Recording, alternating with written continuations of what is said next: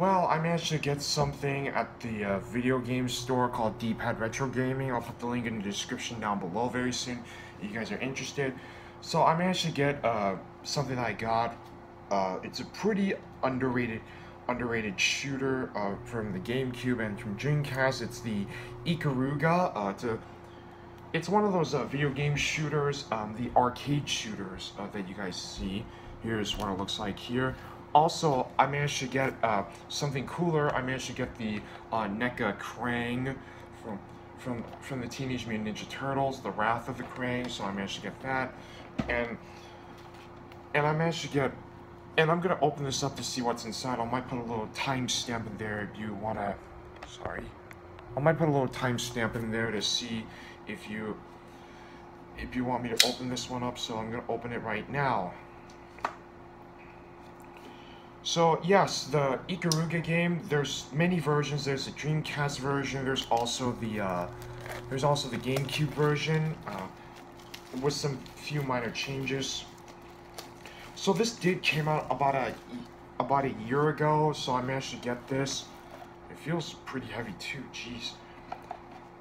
I do like the box of it. And here's the model kit right here. I'm not gonna really open this one up because I'm more worried about breaking some of the metal plastic in here though, so I'm gonna keep this thing on. Sorry. And yeah, it's the shooter fan shooter, so it's made by the company by Nicholas, I think, or Nicholas. And here's some of the sticker sheet right here, and this one feels pretty heavy, so I'm gonna open it up.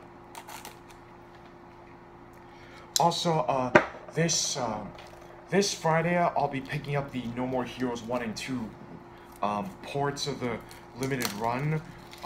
They come with different covers, so if you missed out on the first No More Heroes limited run, you should get the one with a different cover. It's not everybody's favorite, but it's for people who might have missed out on it, so I might get those. So yeah, it comes with a lot of stuff. Comes with the man, it's been a while since when we get manuals for this, so here's what it looks like right here. Here's the manual. Man, I really miss stuff like this. And here's some of the postcard, which I'm not going to be showing off. Man, I really miss video games where they got manuals. It was so good. And here's the backwards cover, though, so this might be the...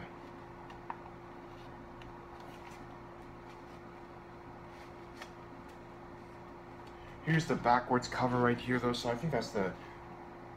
So that's the Japanese version, though, so I think there's some similarities and some differences, and here's an odd difference. It says made by Treasure Video Games. Pretty odd.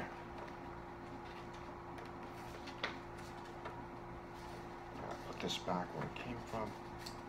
So yeah, I managed to get this one finally, you know, at Dpad Retro Gaming. I was gonna order this online, but I didn't want to because there was other stuff I missed out on. You know, the fact is, what matters now, I managed to get something pretty good. This did cost me like $150 plus tax, especially with that Krang figure. It cost me 60 bucks for that. But it was worth the price because I managed to get what I want though, so I'm looking forward to play this thing around for a little bit. So, you know, I managed to get... There's also a Nintendo Switch version I forgot to mention, though, so... I'm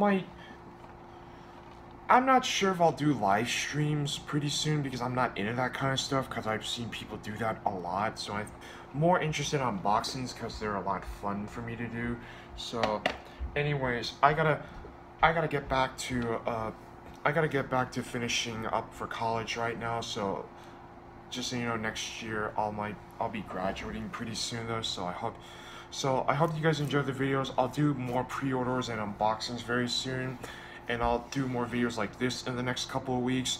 I'm gonna be on a hiatus for at least a few weeks because I want to wait for something special because Halloween's about to come up though, so I'm gonna wait for that pretty soon.